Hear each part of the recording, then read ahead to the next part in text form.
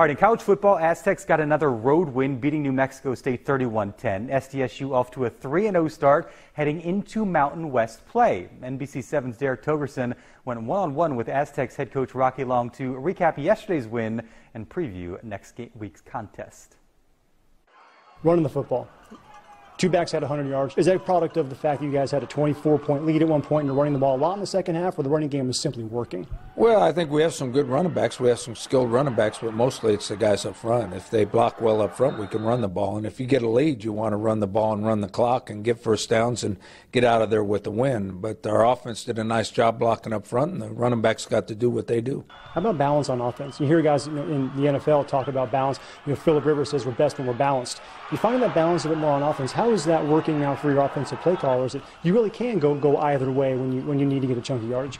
Well, the key with the spread, and a lot of people are running it, is just pure numbers. If you have too many people in the box to run the ball, you have to be able to throw it. If they put too many guys in coverage, you have to be able to run it. So it's a pure numbers deal, but it's an execution that the offense has to perform in order to have that kind of balance. Zeno's making plays all over the field on defense, too. How much of a leader has he become on that defense? Well, he's a great player, and obviously leads by example as well as other ways, too. But as long as he's playing well and playing hard, they seem to follow his lead. And a 3-0 start, the importance of going 4-0, I believe it was 2017 you started 6-0. How do you build and stack wins on top of each other, and can you start to feel that momentum building for San Diego State right now? Well, the trick is to take each week at a time. I mean, that sounds cliche, but it is cliche. You can't worry about the game after this one. You got to worry about this game. You can't worry about the game you just played. You got to worry about this game. And this one's a big one because I think it's the best team in the conference coming in here. All right, Derek heard from one Aztec. Now we catch up with another. John David Wicker joining us. Appreciate your time. Thanks for coming in. Absolutely. Happy to be here today on Sunday. Interesting fact about your football program. Only 2 teams in the country undefeated with 2 road wins and a victory over a Power 5 program.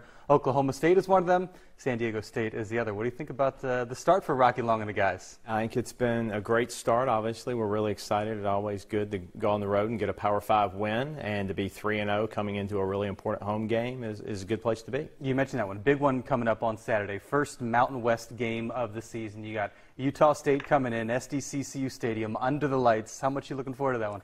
Really looking forward to that one. I hope the fans will come out. 7:30 kick. Utah State has a chance to be the best team on our schedule.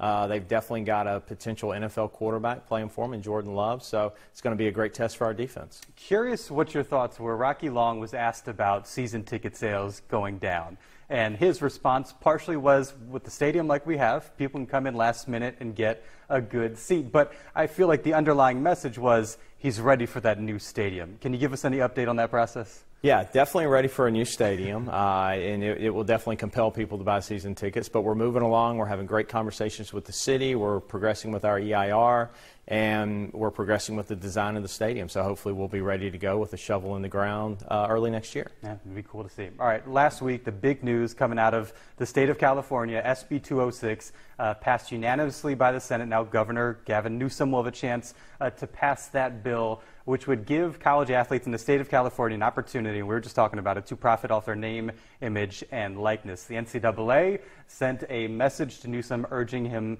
not to pass that bill. Curious what your reaction was, because this is something that could cause a pretty major shift and then cause some awkwardness between the NCAA and schools in the state of California. I think the big thing is the NCAA is currently working on name, image, and likeness. We have a working group that's been working on this since late spring, early summer. We'll come out with recommendations in October. And again, the NCAA it's 1,100 schools over 50 states. And the frustration is when the state of California tries to do something on its own, then it creates some negative ramifications for the schools within the state of California. So our goal would be allow the NCAA to do their work, craft legislation for name, image, and likeness, and then go from there. If California is doing something that the NCAA is looking into, is there a possibility of them working together in other states like South Carolina, others that are interested in passing similar legislation, again, to work with the NCAA to make this happen, rather than the NCAA saying, you guys pump the brakes on this and let us handle it in the background?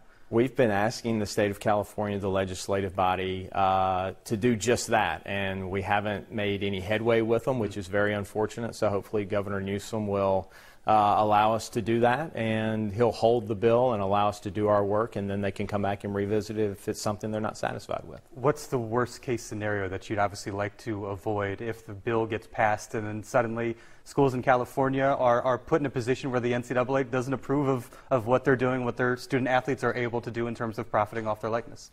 Well, if you get to 2023 and you have a student athlete who goes out and somehow gets a sponsorship or whatever it may be, and it doesn't fit within the rules of the NCAA, then that student athlete's ineligible to play. And if we as an institution said, well, no, the state law says they can play, and we try to play them, then we as the institution would be ineligible, so we couldn't play in championships, basketball tournaments, those types of things. And then schools outside of California would look at us as having potentially a leg up on them, so they potentially wouldn't schedule us. It seemed like something was bound to happen. You kind of touched on it there. I mean, the NCAA was looking into this.